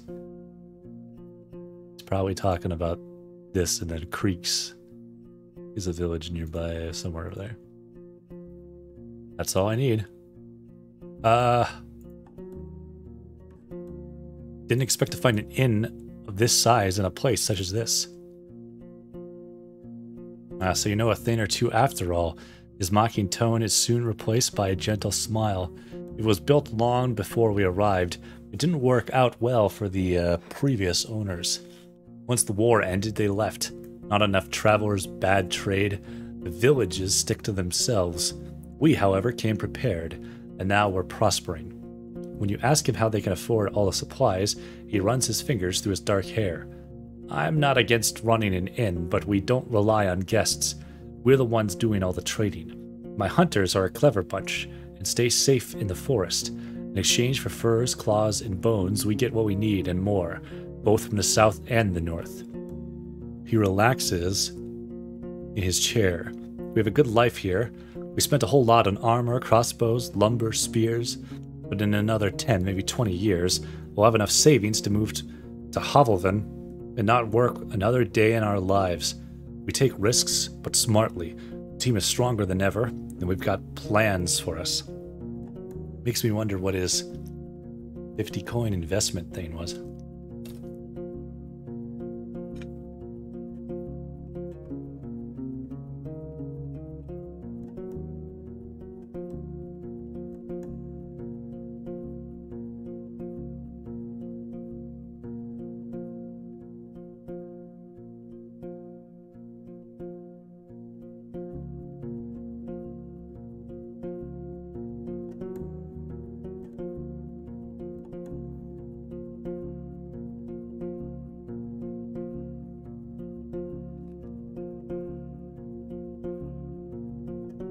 I feel like this is a very poor thing to ask somebody. Is there a good story behind the inn's name? Probably not. I mean, there's a story, but not a good one. He clears his throat. For years, I wanted to have an inn called Pelt, but in my city it would be in bad taste. Taverns and inns named with a single word were cheap, had a nasty reputation. There was the Claw, Mugger, Basilisk, and Blissful, I think. The good places were at least 2 words. Empty Barrel, Rose and Helmet, Empress's Smile, Pighead was the exception. That was a real dive. He chuckles. In my soul, it's still just a pelt. Pelts are what we came here for. What will make us reach our goals. Any rumors?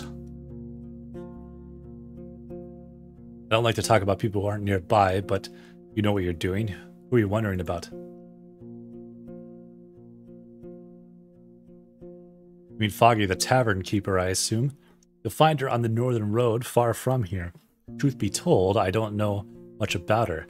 Tavern and inn owners don't have many opportunities to see each other, he chuckles. But she's a fun one. Drinks a lot, makes feasts, Ain't as scared of beasts as most people. Looks like there's some good coin to be made in her scrap. The peninsula? He looks away. Who'd have guessed? Maybe she just has a nose for coins.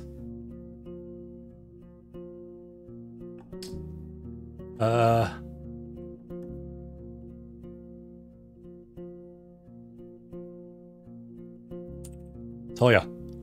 Ain't seen Talia in quite some time. Since her squad vanished in the fog, she's been careful. Glad to know she's still alive.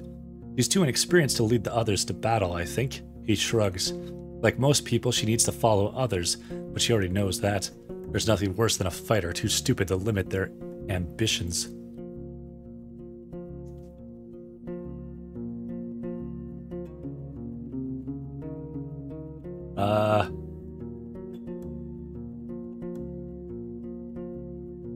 What's the name of that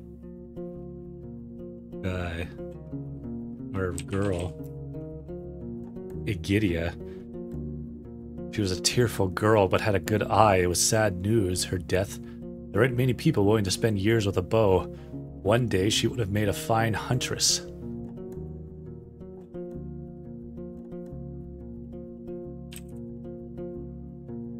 I think that was that one guy's name.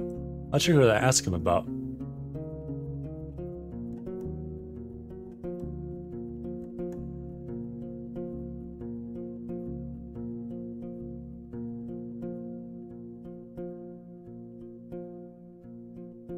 Nothing you need to know about me to survive the road. I'm Ie-san. I've been in a city, now I'm here. Our Dalit? Why do you ask? I've known her since she was a girl. You better not bother her. If you're looking for a master of the crossbow, she's an obvious pick.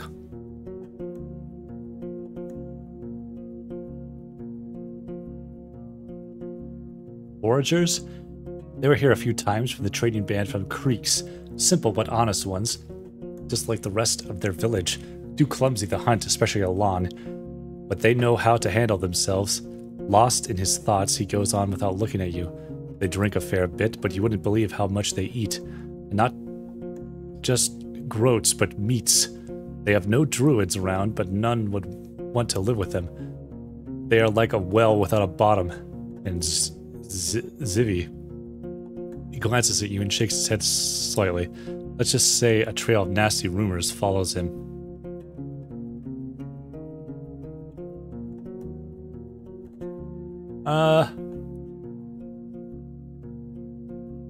Illa. He ain't like his brother Efren.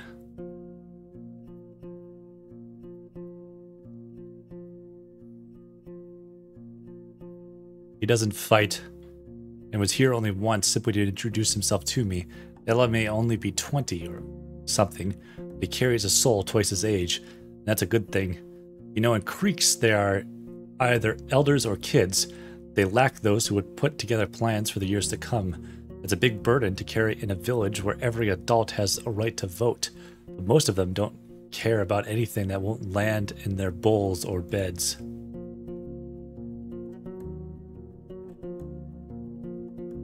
Does he know about just locations? Like, fallen tree, or am I asking about people? He's asking about people. Help us. I ain't met her. The priests don't want to speak with strangers, but I've heard this and that. More of a sorceress than a fighter. She's been a leader of the druids for about 10 years now, I believe. He looks around and leans closer to you. I heard that as the years go by, the druids are turning wilder, less human, you see. I've heard she's already halfway there. He nods, then straightens up. There must be a reason why Wright's folks were fighting the druids. Their blood gets bad. What did it add to my journal?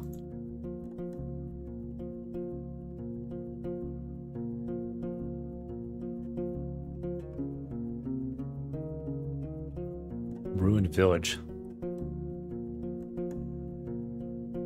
The event occurred at the same time as a few others. Newcomers arrived at Pell to the north. Elpis became leader of the druids. Eudocia left Old Pagos.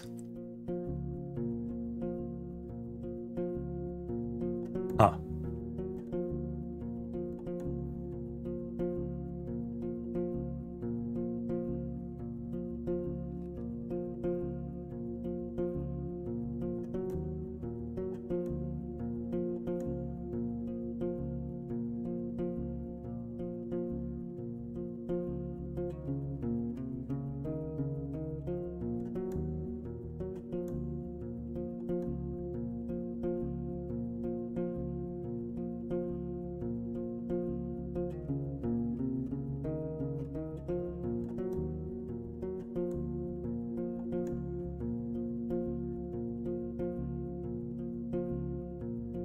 Theus. People say she's a good mare, but she's rich from birth, so also careless. She doesn't know the struggle, the hunger, and dirt, so fancies your clothes more than one should. She thinks she keeps her village safe, even though it's the druids who do all the work. He looks down, but finally speaks again. She may be frivolous, but isn't stupid. If you're smart, better keep your eyes open. Eric's. Let me think. Theus' husband? I've barely talked to him ever. He stays inside cooking and spends a lot of time with their children or in the garden. I admire people who take care of orphans, especially if they treat them like their own, not just as a free hand to plow the field. He tilts his head to the right and frowns gently, but I also don't think he's much of an innkeeper. Opus Eric's Theus. Big guy, right? We barter in howlers with him. We get coins, food supplies, and linen. Don't expect him to give you any good prices for furs and trophies. Big guy, you say? He actually lost a lot of weight.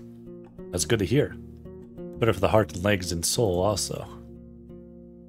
I wanted to ask about Laurentius. He avoids your eyes, thinking about the answer for a good few breaths. Shouldn't talk about Laurentius, and you won't have a chance to meet with him anyway. Ever since he leads White Marches, only the trusted allies of the village can hear his teachings. He lets out a quiet grunt, almost a chuckle.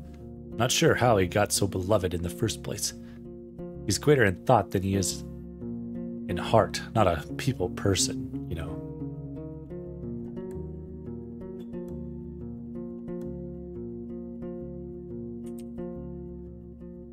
Can you just tell me about that guy? F. Ren. The people of Creeks send a trading band to us. It's with Ephraim in the front. He's not so much of a fighter as he is a pathfinder, but he's killed enough beasts that I invited him to be our ranger. Too bad he loves his home too much, he says with the tone of someone who describes a completely alien experience. Unlike his brother Ella, he's a man of action, not of layered schemes.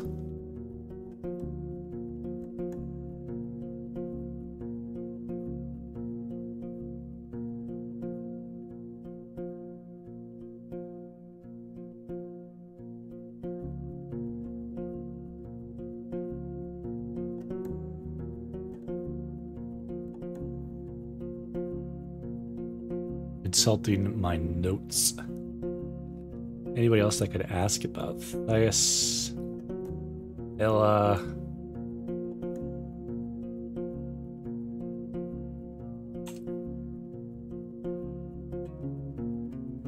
Eudocia's crazy. She lives in a lonely house all by herself, skinny and dirty like a corpse eater, surrounded by golems. She never smiles, never cries. One of those. She never leaves her home, and if you see it from far away, it looks abandoned. A few times a year, people travel to her and trade barrels of food for magical items.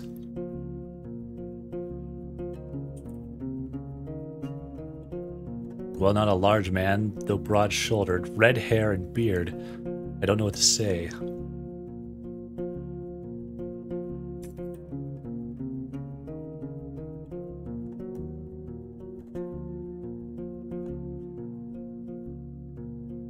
He raises a muscled arm and places a hand on the back of his neck. He was a fine fellow, but I doubt he's alive. He always tried to stay away from things. Let's say, people knew him, but he didn't really have allies. Maybe the locals know what happened to him, yet decided not to help him. Or they wanted to get rid of him. He leans forward, looks at his boots. Astarion was a fine man, quiet one, but not dumb. He aided me many times, not for free, of course. And when he couldn't finish the job, it was for damn good reasons. You know what? He looks at you in the eyes. He was scrupulous, patient. I'd be shocked if he died because of some mistake of his. Maybe bandits got to him. Why not?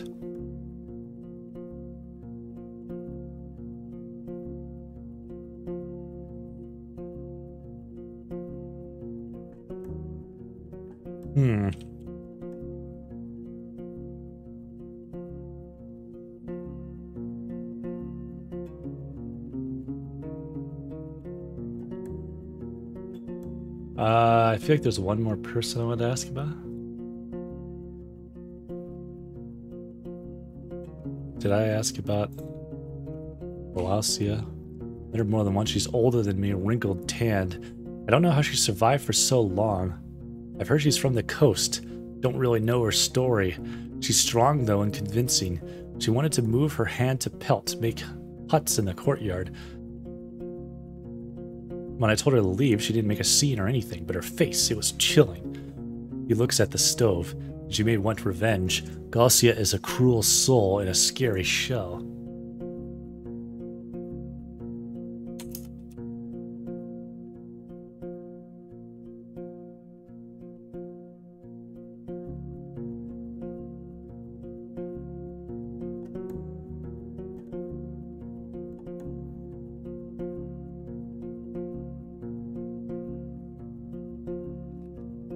The Peat Mage taught by druids of howlers, he may be a loon, but he knows about herbs to help with some gentler ills. I haven't spoken with him myself.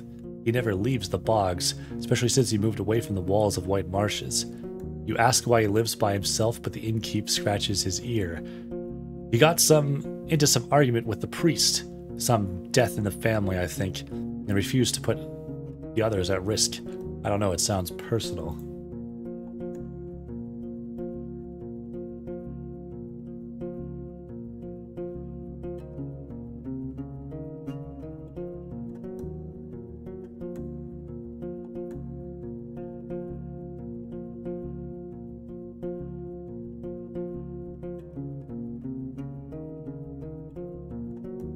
I think I've asked about pretty much everyone. Buying the tailor, a quiet one.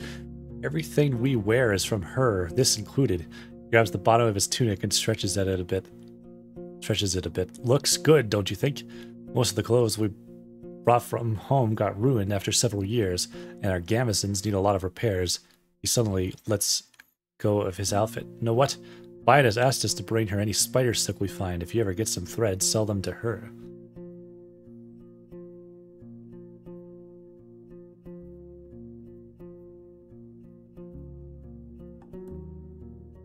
I think I've asked, like, everything I could possibly ask.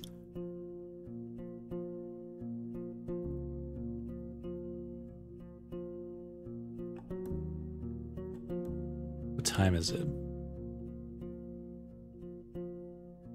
An armorer. Woman in yellow armor is kneeling next to a brown hairy boar which is resting on its side. Oh boy. It's a long one.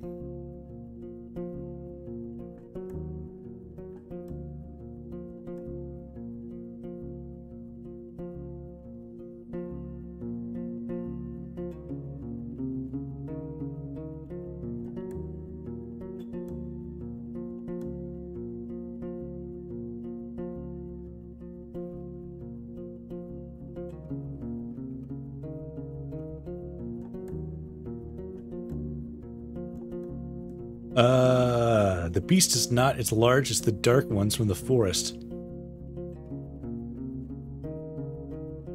It responds to the touch of the human's hand and brushed with a grateful grunting and rapid twitches of a hind hoof. No matter how friendly it appears, it's still tethered to the well. You have no doubts its charge would leave Peabody dead in a breath. Just pick up the game tomorrow or whenever, don't force yourself. I know. I'd like to at least finish what is possible for me to do here.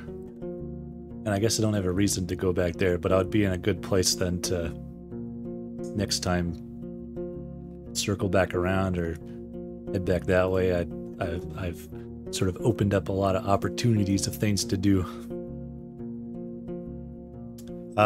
When the woman notices, she steps forward to the boar's disappointment.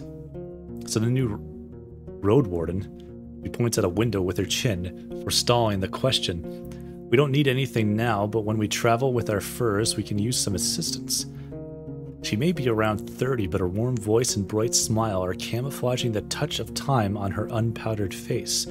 Like many red-haired people with freckles, her skin is an unhealthy pale.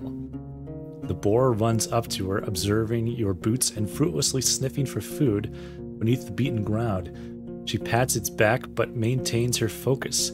How about a game or two? We have a bit of time. We could talk a bit about this and that. Maybe we'll get a couple of coins, or lose one. She winks. We could play dice or throw axes at a target. I don't have money.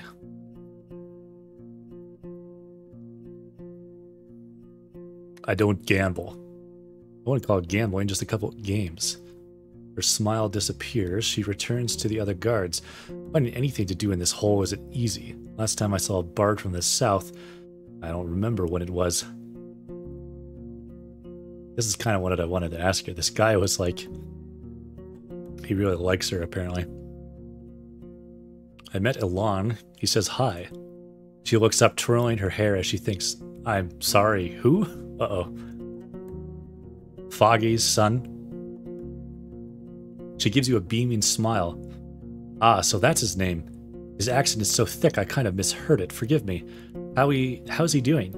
You gossip about the man and his companion, and a couple of the hunters join your conversation, asking about the Eastern Road, the tavern, and traveling in general. A good couple of minutes is spent on discussing fashion in creeks. Some of the hunters regret not being used to wearing leather and furs, while others are convinced that linen is more convenient. And if you're cold, just put on a cloak, says a woman with a bandage on her neck. After some time, the guards walk away, leaving you with Dalit and the napping boar.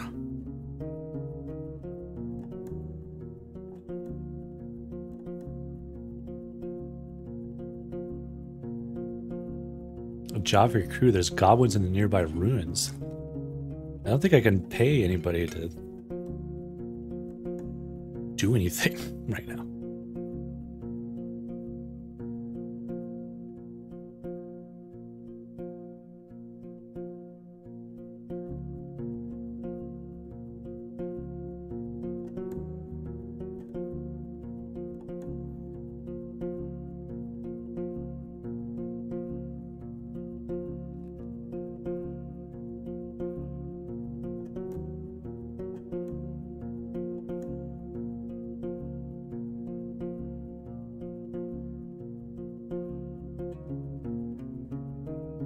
I don't think it was worth doing anything with these rods other than selling them or doing other weird stuff with them. Because I only have 3 left, and the lady who gave them to me said I couldn't even get paid for them unless I planted at least 4 of them.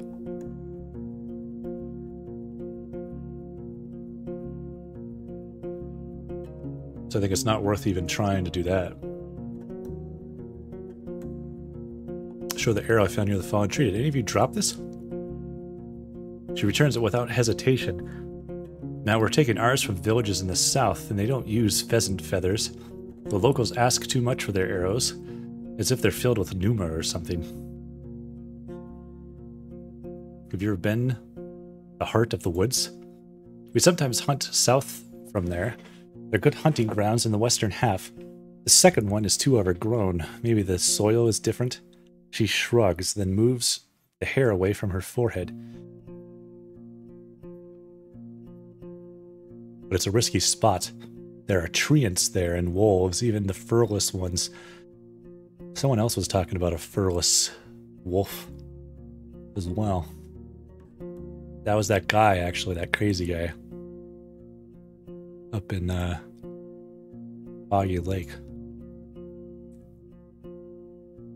And if you have to go through the tall grasses, watch out for what's on the ground. There ain't many archers in the trees. She smiles as if it's a joke. But there are all too many worms, even larger than a water leech. Dalit, right? Oh? She giggles to cover her confusion. Are you asking me out? I ain't interested in any silliness. I'm not. She brushes away the hair from her forehead. The tangled chaos all over her scalp cares not for her efforts. Well, yeah, half my life ago I was living on crops, but I bet I've shot down more monsters than you've broken eggs. Are you much of a fighter? Many more eyes turn towards you.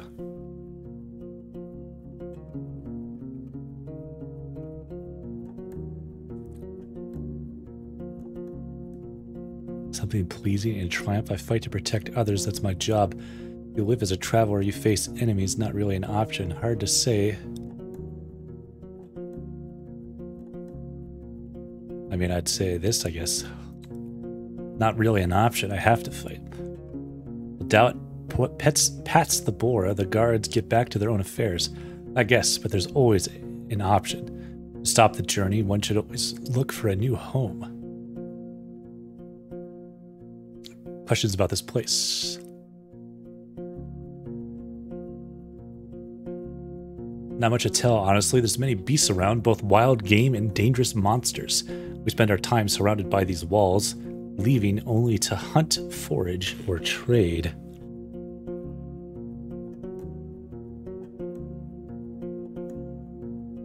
I assume we're talking about this tower. That's an unusual tower. I'd expect it to be closer to the gate and shorter. Like in Havlavan, fair, but it ain't here to protect the gate.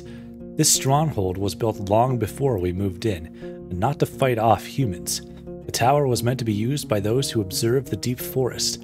We look out for fires, dragons, and any winged creatures that are trying to roost on the roof.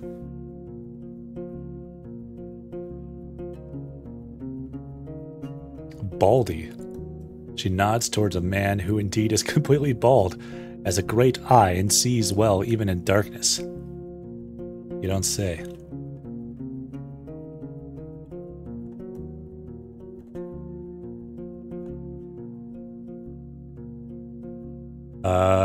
Any interesting creatures live nearby? Ah, here? Everything lives here. She flips her hair. I swear we saw a few dragons, a unicorn family, a battle between trolls and goblins, faced 2 beastmen, oh, and a gargoyle, and a hunting queen. Shouts all the time. What is a hunting queen? Is that a beast? Hunt lords and hunt queens. Spend their lives trying to take over the land of their opponents or looking for a promising mate, but only for the time it takes to copulate. They can quickly run, climb, and jump on 4 paws, but are also more confident fighting on their hind limbs. Larger and stronger than a bear, they are known to be perfect killers. Their deafening roar, which cuts through the air whenever they finish their hunt, can be heard every night. Whoa. So they're like big bear things.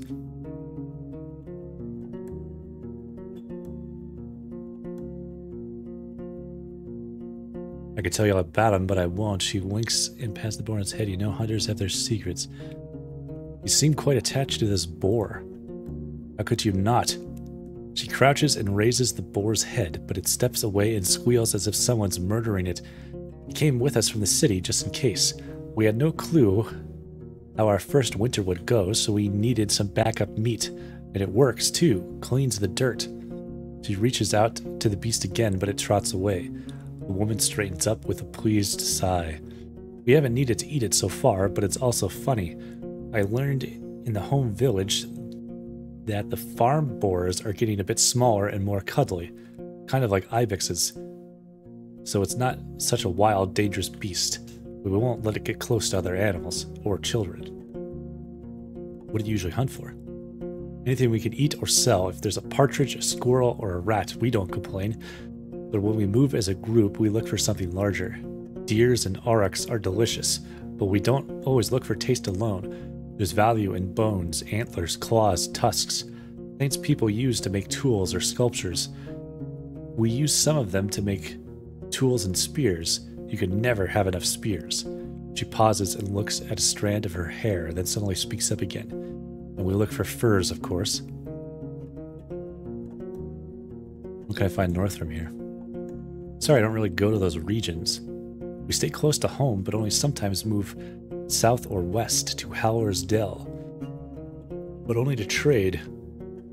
They're fine with buying more than they need, since they then take wares to the coast. She takes a long breath, twirling her hair and gathering her thoughts. You know what? I've never seen a beach, and I've been living here for how many? More than 10 years now. She giggles. The only part of the sea I've seen was from Old Pagos, which is placed on a hill. I've never put a toe in salt water.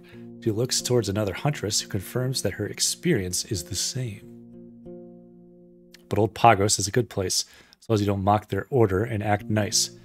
They'll also be kind. Boss says they're too serious for him to stand them, but at least they don't bite without reason.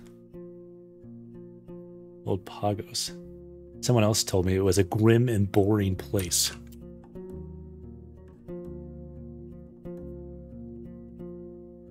Have you heard anything about necromancers? It's something new. Her voice lowers to a whisper. I've never been to White Marshes, but over the years we saw people moving away from there south. They told us that the place has changed too much. A priest died, I think, and a new one awakens the dead. Sorry, Roadwarden, that's all I know.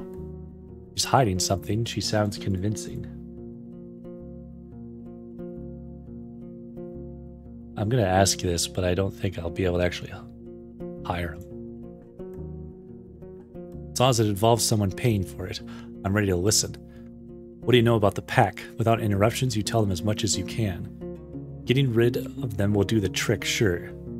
As long as those buildings ain't razed to the ground, new beasts will move in. Sooner or later, though, I ain't one to stop you from reaching into your pouch. A brief smile quirks her lips.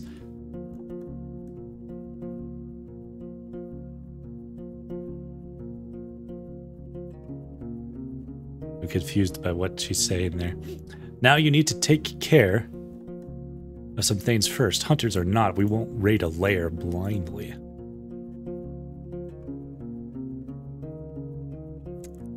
This is one of those games so intriguing, I'm ruining it by starting over and over. I definitely feel like if I enjoy it, I'd like to replay it and make some different decisions. It's definitely a game that allows you to do that. And I've been focusing on, like, I've only got the one save, but you could pretty easily make a bunch of saves.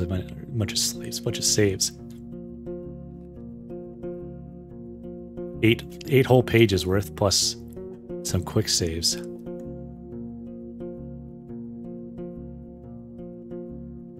there's an A. I misspoke.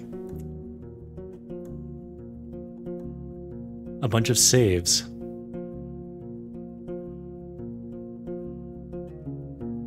Does it not? I'm just confused because there's an A, which you'd think would be auto saves, but it doesn't seem like it actually auto saves. How did the tree go? I decided not to do anything to the tree. After I put a magical rod next to it and it disintegrated, I decided to not do anything else because I didn't know enough about it.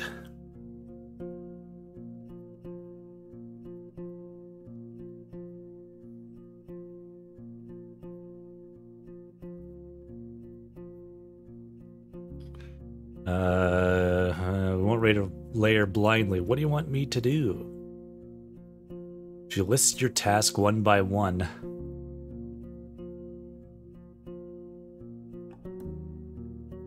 Tree with hairy roots was left alone after ruining a quest for you. Spoopy tree. You could say that. If you list your tasks one by one, in the meantime, bending forward to brush the boar. Make sure you've looked around the entire village. My crew will get mad if it turns out that yet another lair is just behind the corner. Then be sure that there's no soul around. When we fight, we don't do rescue jobs, and if we do, they cost a lot. The boar grunts and turns around, leading her to its other side. Speaking of which, for you it's going to be... She squints her eyes a bit. 14 coins. But we'll take some of the loot we find. We won't let go of magic swords and rings just because. Not that I expect any. She straightens up. But who knows? Just so you know, I'll bring an axe with me. She looks at you as if you're a lunatic. We won't take you with us, Biddle. If you can kill a goblin, good, but we have a team. Our own words, knowledge of our strong and weak sides. We don't need you around. Just give us 2 or 3 days after you pay us and we'll take care of it. We'll return to it later. Any useful knowledge?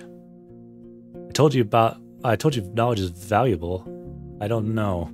He looks at the boar, which seems to be obsessed with a clump of grass growing next to the wall. 15 dragons, no less.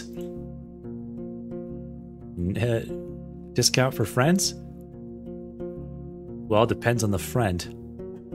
She gives you a radiant smile. Let's say 15. If it's too much for you, maybe ask me after you spend some time around. Show us what you're capable of. Or play dice with us if you have an hour to spare. These folks here, she starts to whisper and points with her thumb at the guards behind. They crave gossip.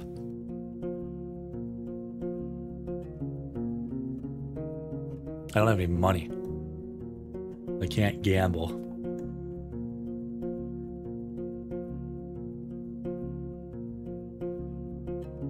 I feel like this is a lie. I don't remember him telling me that.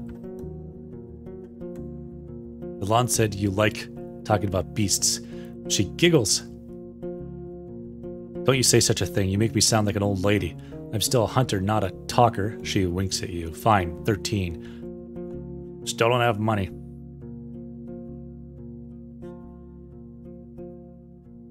You walk past the well and find a small open shed, not unlike the stable, but with a humble set of tables, carving tools, hammers, sharpening stones, pincers, knives, and other tools.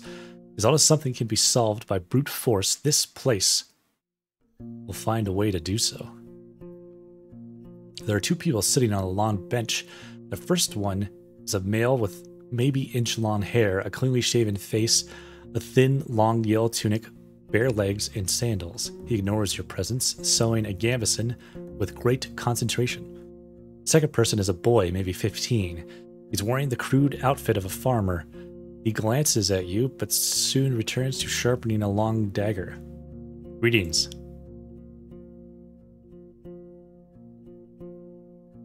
The man raises his head, but it's the boy who speaks, focused on his task. He ain't talking. Tell him what it is you need. The man smiles in confirmation, looks at the piece of garment in his hands, then looks around, shrugs, and returns to you with a raised eyebrow.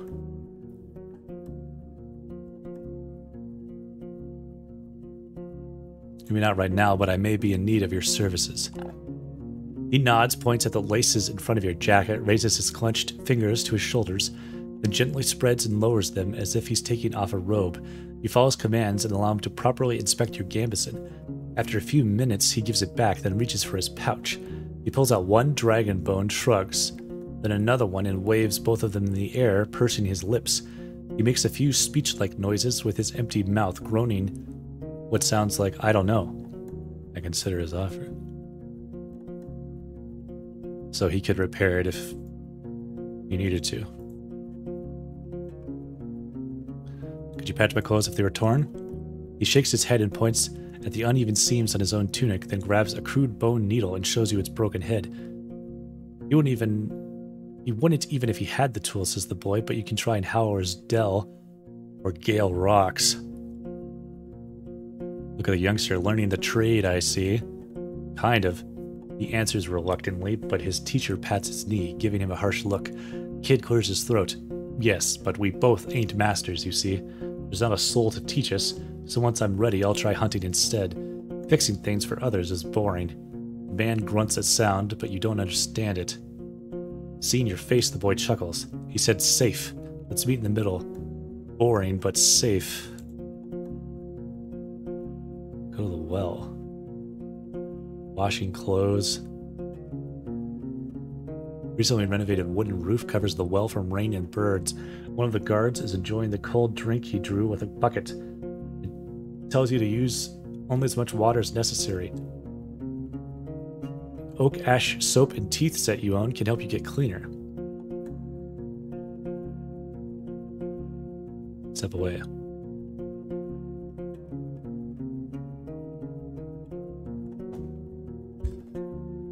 I think I did everything here that I can do for now. I wanted to write down, though.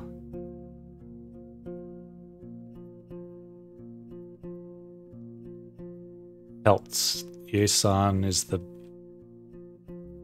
innkeeper guy. Dalit was saying...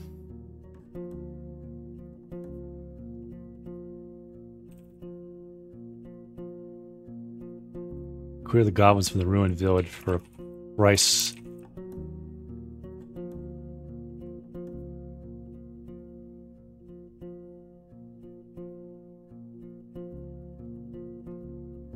And that guy in the village needs escorting. But not till tomorrow. But at the same time, I could also deliver a message.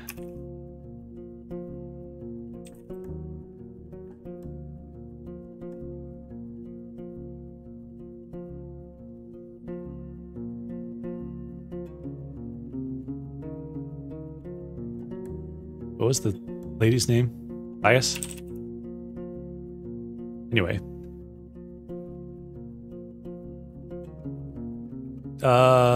Let's make sure I am saved. For sure. And that's saved.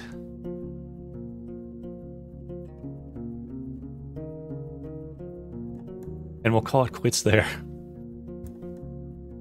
Very fun game, though.